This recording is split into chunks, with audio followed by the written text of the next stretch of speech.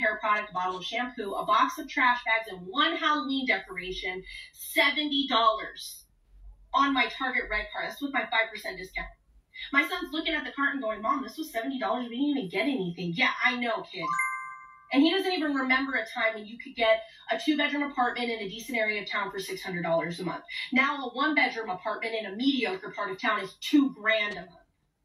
Gas is $5.49 a gallon. It cost me $65 to fill up my tank. Before COVID, my grocery bill per month was $350. Now it's $600 a month, and I buy the exact same amount of groceries. This shit is out of control. What does the bourgeoisie think that the outcome of this is going to be? They cannot possibly believe that extracting every last dime out of the working class by inflating all of the prices and paying us poverty wages is a sustainable economic model. And the thing is that I could be mad at the bourgeoisie all day long, but they are doing exactly what is expected. They are greedy sociopaths. This is what they do. I am more mad at Americans because instead of uniting against this common enemy who is robbing us blind, we are fighting over whether or not drag queens can read books to children. At what point are we going to stop taking this shit lying down, put our foots down, and say, fuck this, and not allow it anymore? We cannot even afford to live in this country. We can't even afford to die in this country. The Republican Party is bought and paid for by the same greedy sociopaths who are robbing you, me, and our families blind every day.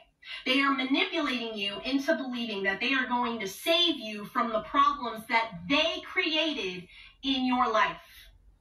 They have not walked a single inch in your working class shoes. They have no idea the struggle that you and I go through every day in this economy just to feed our families and keep them safe. They are gaslighting you into believing that I am your enemy so that you're distracted while they continue to do their dirt behind your back because they know that if you knew what they were doing, you wouldn't vote for them anymore. Why are you listening to them?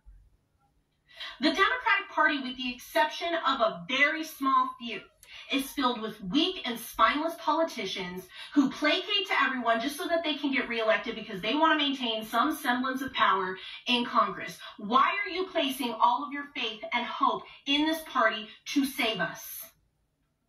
Your religious leaders are funded by the same corporate sponsors who have bought your politicians, and they are weaponizing your faith against you so that you are distracted by a made-up enemy, your gay neighbor or your liberal coworker, so that you are not paying attention to the extreme financial crimes that they are committing against all of us right under your nose.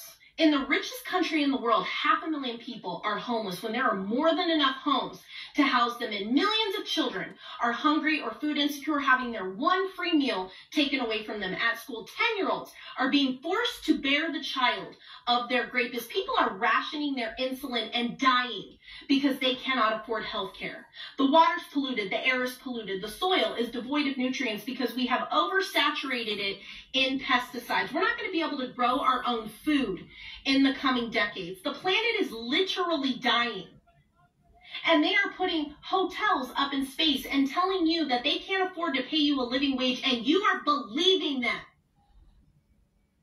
This period is going to go down in the history books as one of the most epic failures that America ever allowed to happen. Future generations are going to study this time in history and ask themselves, why did they not do anything? How could they not see?